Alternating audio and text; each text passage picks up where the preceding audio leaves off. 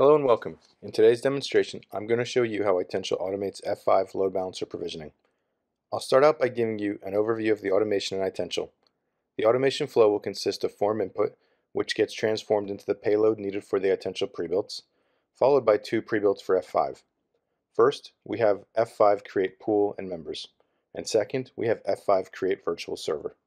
Both prebuilts include pre-checks to make sure the request is unique, provisioning to apply the changes, and post checks to ensure the provisioning was successful. After the overview of our automation, I'll demo it on a live device. Okay, now that we've covered the agenda, I'll jump into the Itential Automation Platform. On this screen, you can see a very simple workflow. There are three tasks. The first one is the transformation, where we perform data manipulation. This converts the input data into payload for our prebuilts. A parent workflow, such as this one, is where you'll want to add additional business logic and/or other prebuilts to achieve end-to-end automations. Inside the first prebuilt, this is where we automate the pre-check, provisioning, and post-check for the F5 pool and its members. Notice the purple task in front. This is the data transformation for this particular prebuilt. I'm going to show you how this transformation works. The goal of this transformation is to convert the input received from our users into the payload needed for the F5 API. On the left side, we can see the input, and on the right side, we can see the API payload. I'll give you an example of how this works. When I click Run, we can see the input data get transformed into the JSON API payload. This is the second prebuilt, where we automate the pre-check, provisioning, and post-check for the virtual server and associated to the pool. The second transformation is the one used for the virtual server. Same idea, takes the input needed, applies some manipulation, and converts it to the JSON payload needed for the F5 API. I'll click Run and demo this example as well. Notice we can see the provisioning payload ready to go. Just as a reminder, these will be executed real-time during our automation.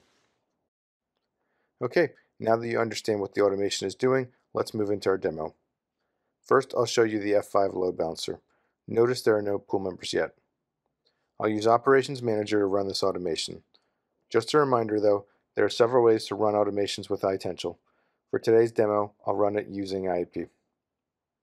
I'll fill out the information here and click Run to start the automation. I'm going to use some sample data that we can send into the F5. I'll add a couple pool members. I'll just name the first one Member 1, assign a service port, enter an IP address for it.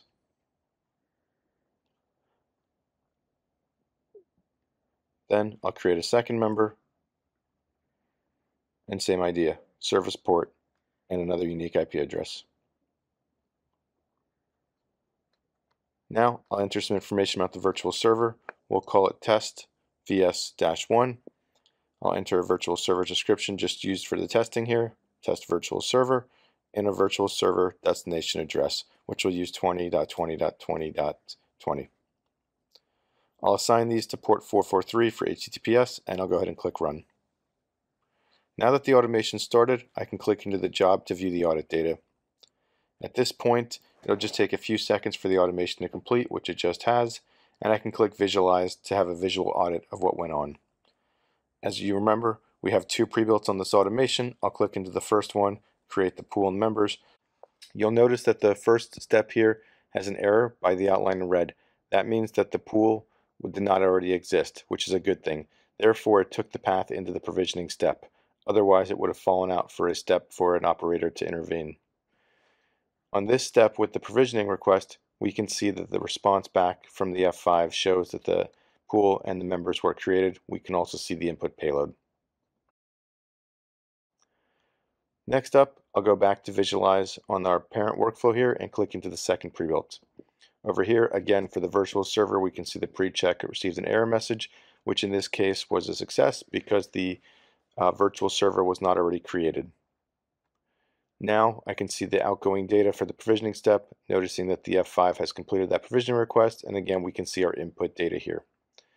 I'll click Close out of there. We'll jump back into our F5, and if I go into the F5 under the virtual server list, we can see that there is a new virtual server here, that test vs-1, and I can click into it and see what's configured here from our input data. I'll also click into the pool list, and here we can see our pool that we sent in from Itential, and we can also see the members associated to it, members 1 and member 2. Alright, that completes today's demonstration. Thanks for watching.